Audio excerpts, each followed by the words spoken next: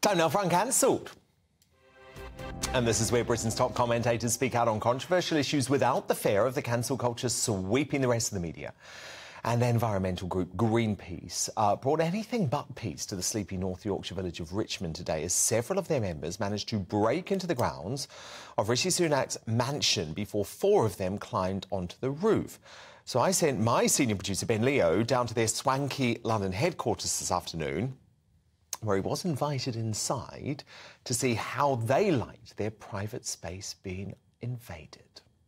Your idea to invade... Well, you weren't invited, first of all. We weren't invited? No, you weren't. Oh, how ironic. Were you invited to Rishi Sunak's house this morning? He's the Prime Minister of the country. I'm just going to make myself a cup of tea, if that's all right.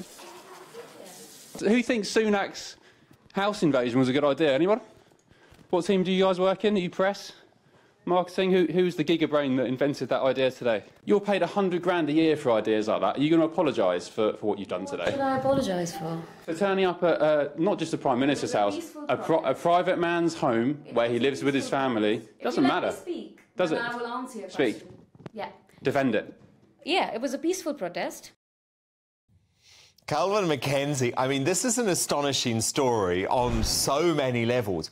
But first, your reaction to the fact that Greenpeace didn't really like Ben Leo doing the same thing that they did to the PM. No, that was a bloody good piece of journalism, that. I mean, I was astonished to find out that Greenpeace were paying 100 grand a year to some comms lady. So I thought that was amazing.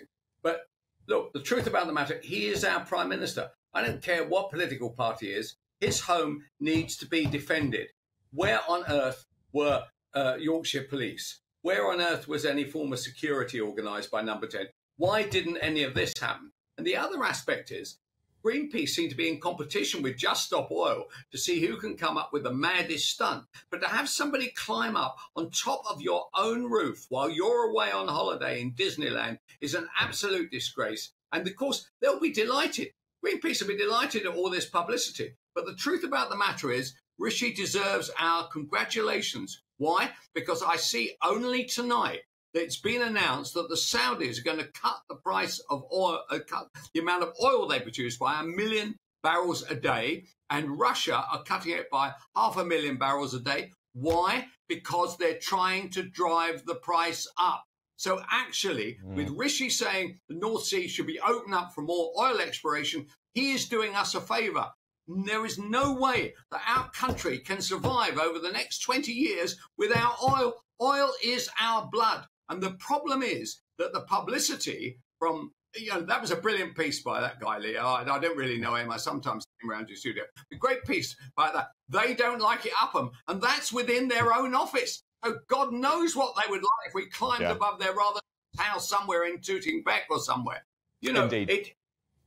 The truth about the matter is that the people who own oil around the world are in cartels, and they're trying to make you, with your heating of your house and you're filling up your petrol, they're trying to squeeze every penny out. As somebody pointed out to me, mainly in Saudi, so we can play Liverpool footballers, they're £700,000 a week out in Saudi. No, the truth is the Saudis are in trouble and they are trying to squeeze the life out of us. We should hate the Greenpeace people. They're trying to pay us more. They're trying to make us pay more for our energy. It is quite wrong.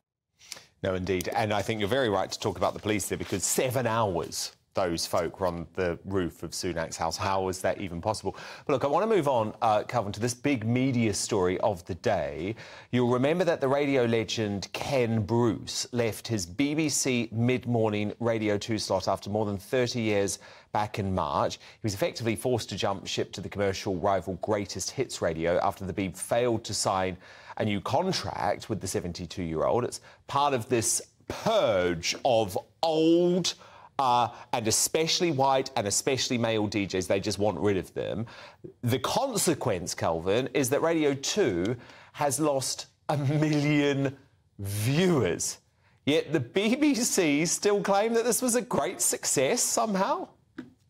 Yeah, well, that woman, Charlotte Moore, the head of content, has clearly gone quite potty. I mean, I feel quite sorry for her, and she should go and lie down somewhere.